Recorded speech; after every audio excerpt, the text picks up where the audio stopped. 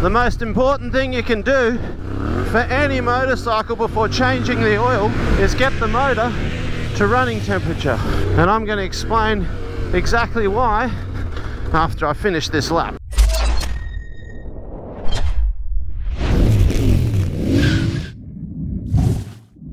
Whoa, she's greasy today.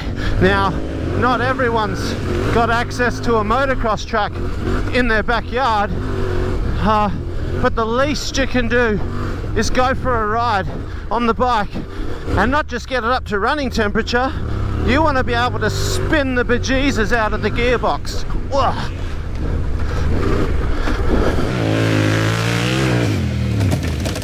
You want to go through the gears and get the oil into every crevice of the motor.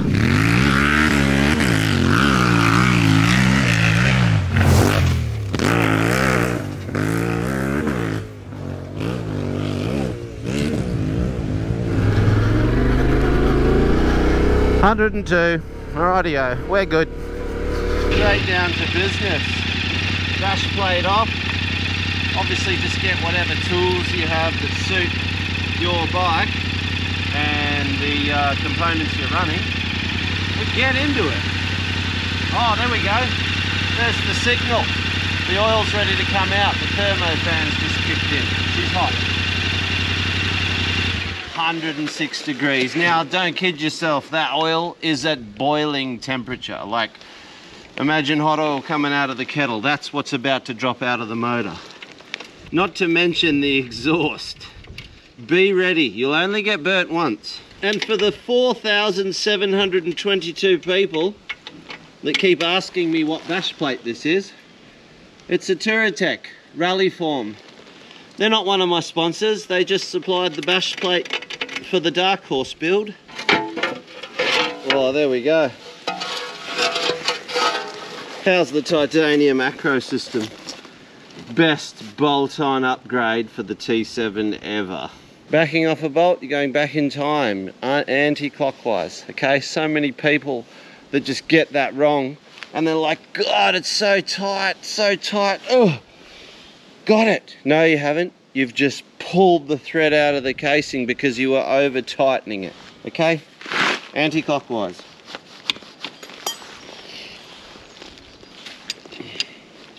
Right, got the kiddie's bathtub. This is going to be boiling hot, so you can get away with it to a certain degree. Best thing to do is sort of extend, you know, put some gloves on, but put a socket on the sump. You can get it to the last thread, tip it up and reveal, okay? Hey presto. So while that's draining, the whole reason of getting the oil to operating temperature and spinning the hell out of the gearbox is when your bike's been sitting, if it's 1,000 Ks old, 10,000 Ks old, 100,000 Ks old, what you got to understand is your oil and your motor is full of clutch particles, gearbox fragments, carbon from the combustion side of things. It's the reason your oil goes black, because that blackness is foreign matter, particles, and that all sits in a sediment. If you rebuild a motor and you split the cases on an engine that's been sitting there for a week or a month, all of the sediment on every horizontal surface in the motor, in most motors, is black. And that's because all those particles have settled out of the oil and they're sitting there.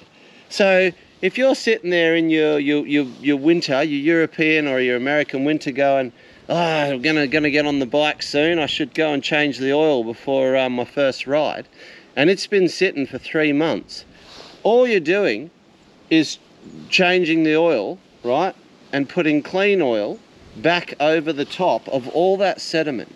So the purpose of getting it to running temperature, spinning up the gearbox, is it dissolves that sediment back into the oil, so when you dump it, it flushes it all out with it.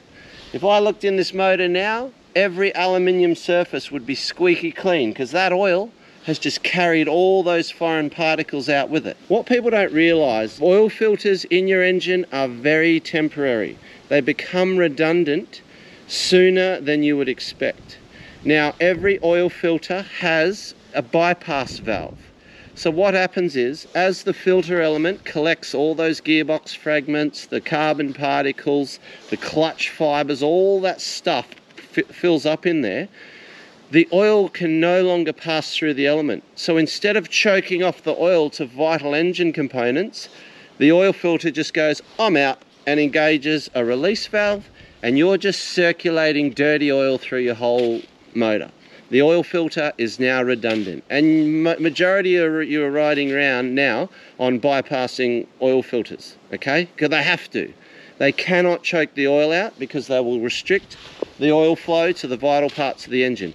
If for whatever reason an oil filter doesn't have a bypass valve, there'll be a bypass gallery in the engine itself, and it's not much. As soon as it puts up like between 5 to 20 psi of resistance, the oil bypass engages, and it's like, oil filter's done, we're just focusing on the motor now, and we're just circulating everything.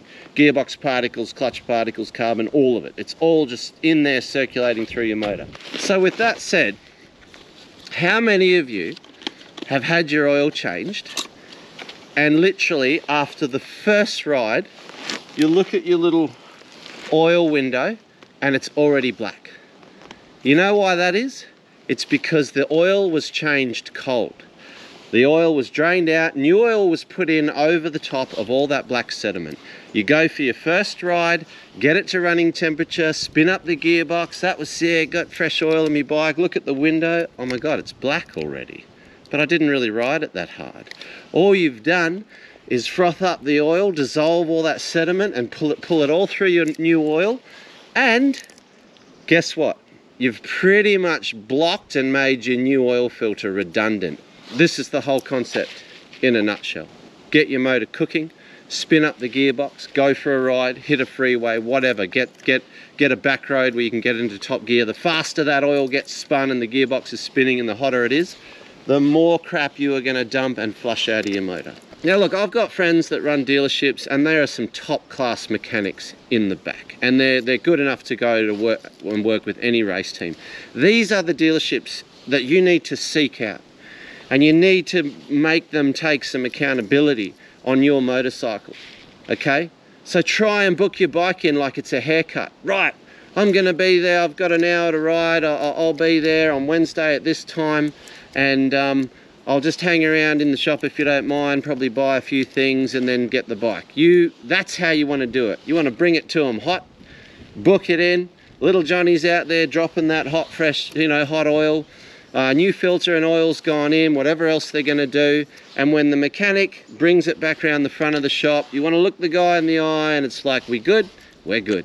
That's the relationship if you're paying these dealerships to do this vital work on your bike. That's the level you want to be operating at with these people. And if they won't do it, find another dealership. That could be a KTM dealership. Take your T7 there, or vice versa. If you've got a KTM and they're not playing the game, go to a Yamaha dealership, or a Suzuki or Honda, whatever. Go to that dealership that is actually going to treat you like someone who respects their machine and wants them to handle it with that same amount of respect, especially if they're taking your money. Changing the filter.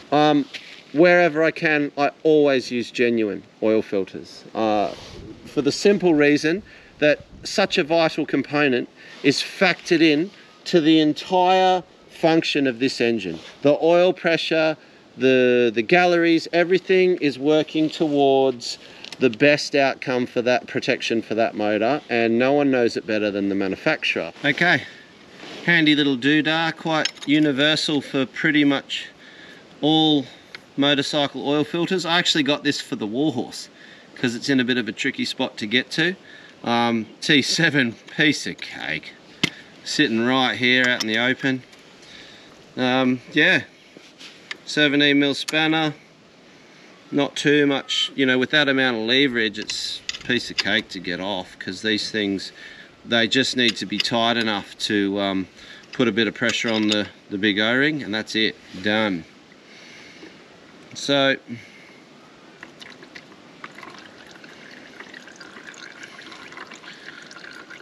fair amount of oil capacity there. This is a good tester. When you can still see the actual color of the oil, like I can see that's red, but it's dirty. It's got clutch particles in it.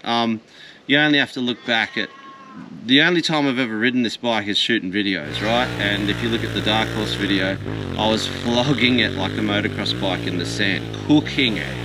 And, you know, it's just done the business. It's high quality oil in a clean engine.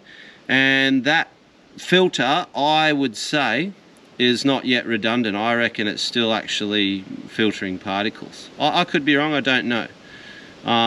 There's probably some method of testing that, but who cares? You just get a freshie, fresh oil, flush the motor properly, happy days, go and ride hard. No real big secrets here other than I should probably go get a rag. I just want to wipe away that scunge around the out.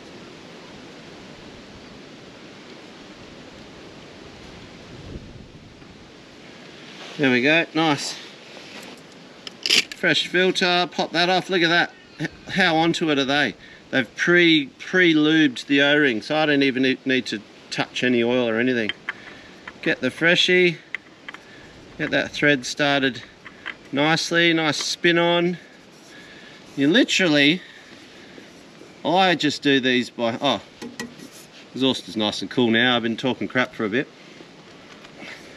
Even if you don't have that tool, like honestly, two-hand grip, done. But if you've got the tool,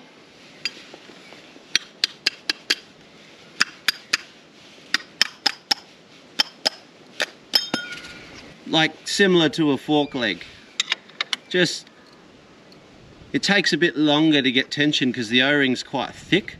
So it feels like a, you know, an easy tension for a longer curve, and then it goes hard because you've crushed it and you're now putting extra pressure on, but that's it, done. Try not to drop it in the oil. Fresh filter. Look, if you really want to do it by the book, you can get a new crush washer for the sump, but you know, I think I've changed. I think this is my second oil change on the T7. I've been reusing sump bung washers forever, so I'm just going to put that sucker back on. I don't recommend it, but I'm doing it, and it'll be just fine. Now this is super careful. Look at the size of my, look at the leverage. There's not much at all. I would 100% recommend doing this with a torque wrench, but again, you know, I might have stripped a sump bung on my little RM80 when I was 14, 15, but never again. It's just something you got to get a feel of. I would recommend just manufacturer specs, torque wrench, absolutely, because that is a big steel bolt into aluminium thread, and the steel wins every time. The aluminium will just strip. Yeah. So do that. Okay, fresh oil.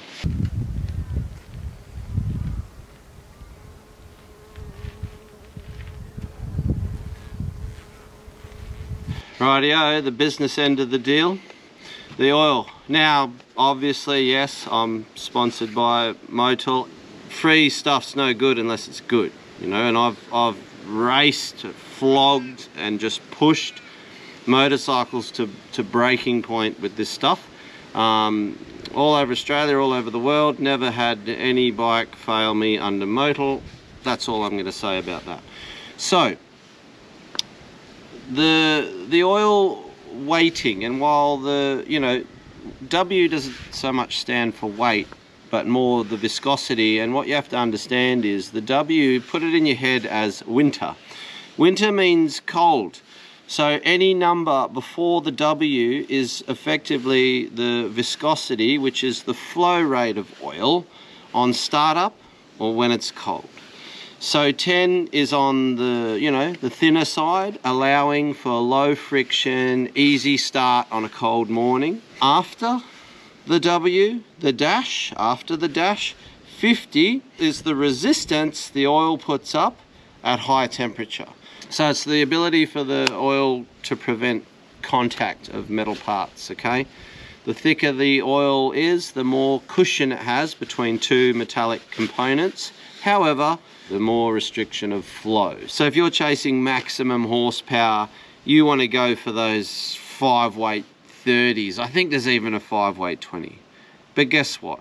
None of you need any more horsepower. If you're paying top dollar for these bikes, you're not racing them, go for the higher end. Go for the 40s and the 50s. I would call it at a 50. That's a good spectrum. It's gonna not, you know, overload your battery too much on startup.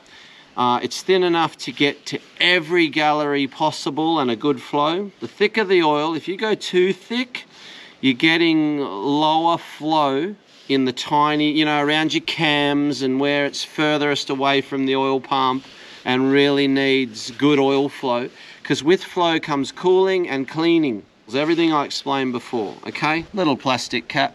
So, this is leftover of what I put in the Warhorse. Oh, it's brand new oil, but it's what's left in the bottle. Probably not even gonna have enough to fill it. There we go, look at that. 2300 centimeter cube, 2.3 liters of oil. That's good. That's good to see, you know. Higher oil, you got to look for those engines with high oil volume. They run cooler, they last longer, because it's a greater reservoir, you know. Don't just put 2.3 liters in and call it. Do it, but check where it ends up on your window. But when you run the motor, you'll find that the oil filter will have taken a portion of that away. Okay, you see the oil coming into the window there? I like to have my oil sitting at the top of the line. See the two lines? That's your range. After you've run it with the new oil filter in there, you want that oil to sit at the top of the range.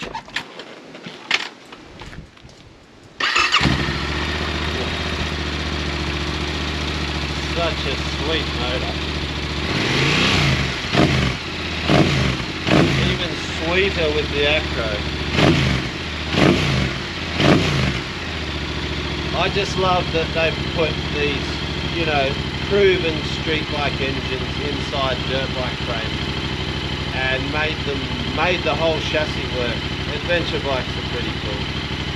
Thanks for subscribing, everyone. Next week or next episode, I'm going to show you the next most important feature of protecting your engine, and that is air filters. Yeah, look, share the video, hit the notification bell, all that stuff, and yeah, if you've got a, you know, few bucks extra a month and you want access to my members section, hit the join button next to subscribe, and yeah, it'll help me pump out these videos more often.